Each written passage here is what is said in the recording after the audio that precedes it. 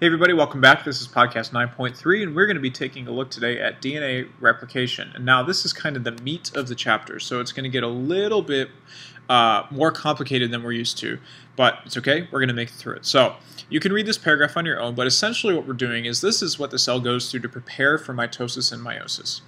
And there's two important enzymes that we need to take a look at when we're describing replication, and the first one is called helicase. So we remember from podcast 9.2 that DNA is a twisted ladder and we need something to unzip it or to untwist it, and that's the job of the helicase. The second one is called DNA polymerase, P-O-L-Y-M-E-R-A-S-E, or polymerase.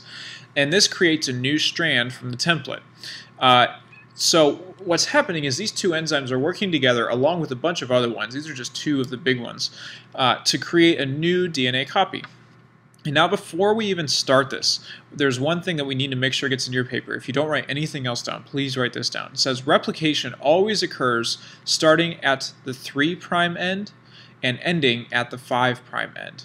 And this will make more sense in just a minute, but replication always happens in the same direction. It starts at the 3' and finishes at the 5'. And that is a super important piece of information, so please get that written down. Okay, so on your paper you should either have this on the note page that I gave you or sketch it for yourself, but you've got two parallel lines on the left opening up to a fork, and you need to be able to write on the inside of this, so make it big. And the first thing we're going to do is we're going to label our DNA. And we're going to make this end up here, this top right portion, the 3', and that means the other end of this will be 5'. So we'll be replicating from right to left on the top half. On the bottom, because DNA is anti-parallel, it has the opposite direction. So this one is going to be 3' on the left, and the 5' will be down at the bottom. So this bottom strand will be replicating from the left to the right. So let's take a look at this top strand first. Before anything can happen, the helicase has to come in, and what it does is it attaches at a point in the DNA. So take a little loop and draw it on here. And the helicase, or heli, is moving to the left. So as it goes, the DNA is opening up behind it just like a zipper.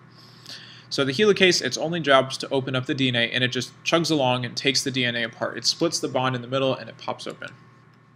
Then, once that's done, it's time for the polymerase to come in. So we're going to switch to blue, and we're going to use a blue box for polymerase. Now, a minute ago, I said replication always occurs starting at the 3' end and ending at the 5' end.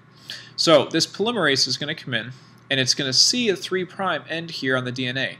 And it hops on, and it starts moving down the strand. And so what we have is you have an enzyme. Okay, this is polymerase, or poly.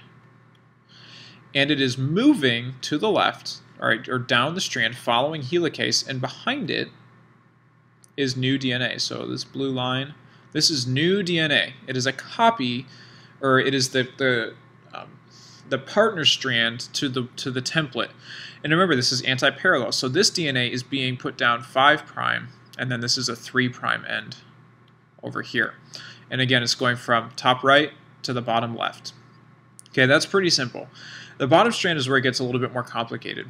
Because the DNA has to find a 3' end to start, it needs to start over here, right? But this isn't opened up.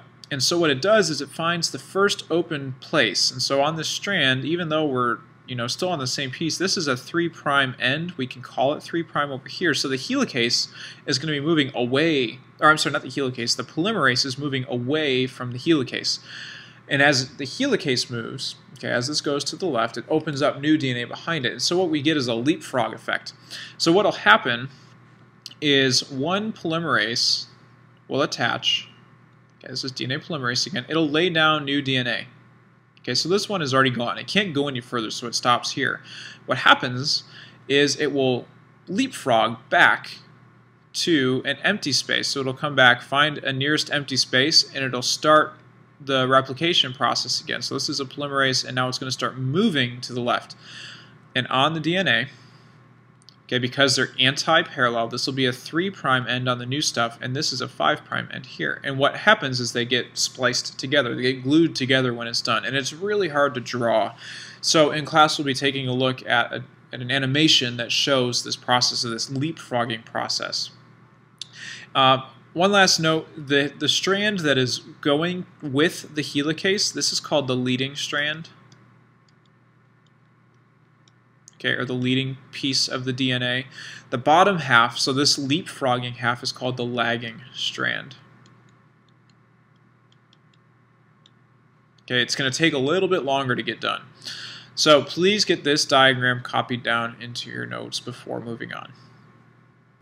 Okay, and then this is just your stepwise walking through the process. Okay, the first thing, we have to have the helicase unwinding the DNA.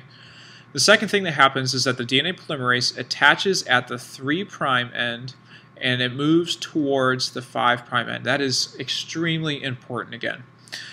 DNA polymerase uses the template or the old strand to add new base pairs, or adds the partners. Oops, P-A-I-R. Sorry, my handwriting's terrible today. One side, again, is called the leading strand, and the other side is the lagging strand, and that was the last portion of the diagram. And then gaps get filled in, and then you're done, and you have 2 new pieces of DNA. So, again, take some time to make sure that this diagram is copied into your notes. We'll be taking a look at a video in class that explains it a little bit better.